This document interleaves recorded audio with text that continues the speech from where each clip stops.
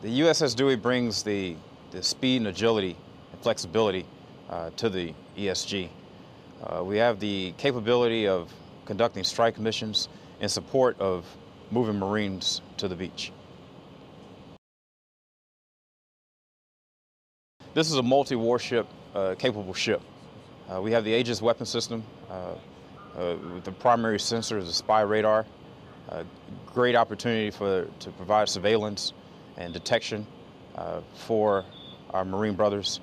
We also have a hull-mounted sonar, so when we're operating in the littorals to hunt for submarines, along with our MH-60 Romeo helicopter that's on board. We have 2 of those as well to assist us in providing that surface surveillance, protection, and also anti-submarine warfare capability as well. Multiple small arms, crew-served weapons. We have the close-in weapon system, and also our 5-inch gun for surface and air engagements as well. So what we bring to the fight is an armament that can protect Marines going ashore in a moment's notice.